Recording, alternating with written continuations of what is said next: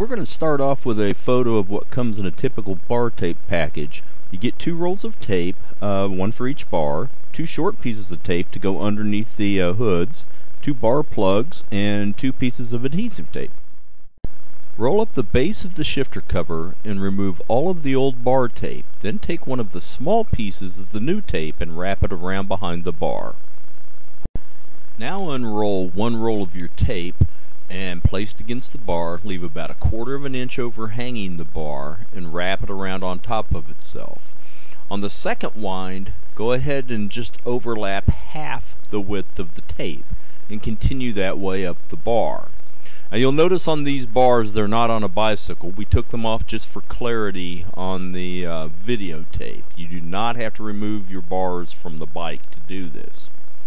Okay, we're coming up to the shifter now, and this is the trickiest part of the whole thing. All you're going to do is make a figure 8 around the shifter, and that will cover all of the gaps in the tape, provided you have the little 3-inch piece that we put on earlier. Once you get back to the top of the bar, you continue just like you were before, overlapping only about half the width of the tape.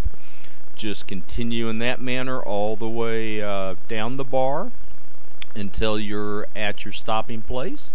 It's a good idea to have your adhesive tape ready, so when you get to this point you can just pick it up. I usually stick it to the other side of the bar so it's ready. Take a pair of scissors and cut off any excess tape and hold it in place. Don't let it unwind on you. Then grab your tape to finish it with, wrap it around, and it's going to stay in place.